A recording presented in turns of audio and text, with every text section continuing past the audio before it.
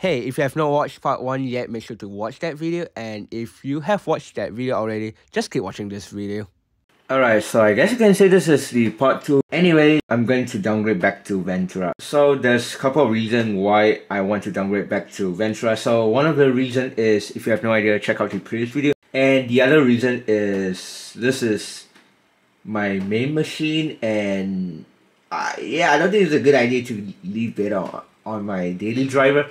So I'm going back to Ventura. And also this is like the early stage of Sonoma, so it's gonna be buggy. So I'm going to turn this thing off.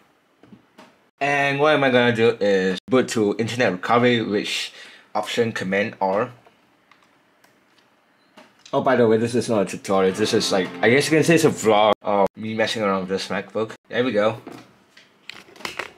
This showed up. I have Ethernet plugin, and for some reason it doesn't want to connect. So I guess this is Wi-Fi only thing, so I might as well just connect to my Wi-Fi.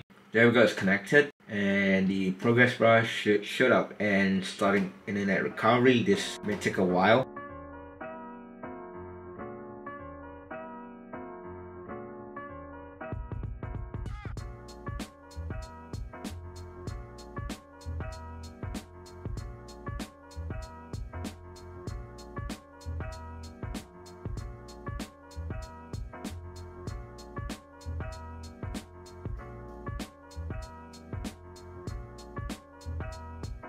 So all I do is this utility continue. It's kind of slow, but whatever. Storage D full of my stuff, and this switch. Gonna hit erase. If I click this, okay, I guess that's good. So APFS erase.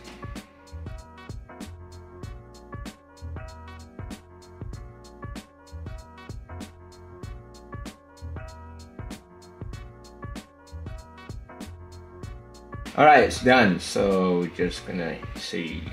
Alright, that's good. So let's reinstall macOS Ventura. Continue. Loading installation information. I don't think this actually connects to the Ethernet, but what if I turn off Wi-Fi? Oh wait, it does. That's cool. So I guess you have to turn off Wi-Fi, then Ethernet will start working after it finished booting up. So agree.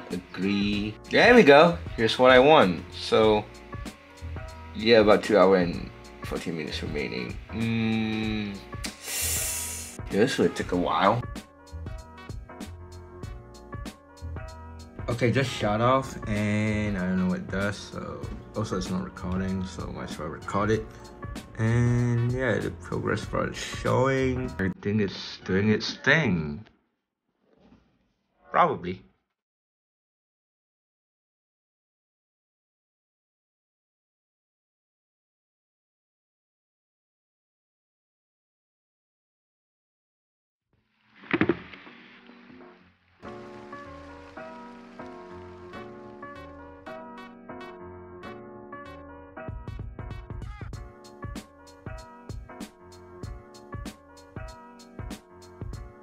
Alright, so this MacBook is finally done. Once again, if you're not a developer or whatever and you want to try beta, just wait for the actual release instead of trying out beta. I hope you guys enjoyed watching this video, and thanks for watching, and bye.